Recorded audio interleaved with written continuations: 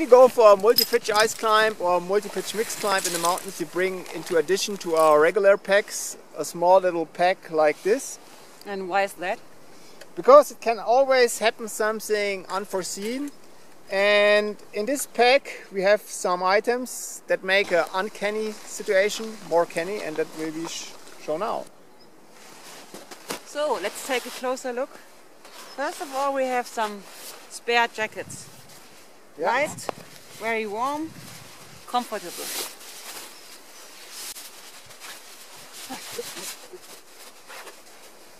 Then we have a thermos with hot water or tea inside.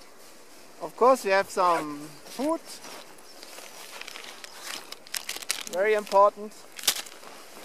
And then if it gets dark and we have to stay maybe, we have a BB.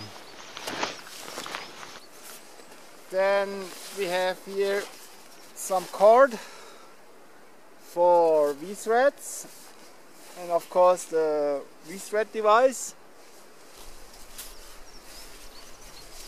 We have a medical kit, and in addition to this medical kit we have some extra bandages, because ice climbing can be quite rude sometimes, and so it's really important that you have something for bigger cuts.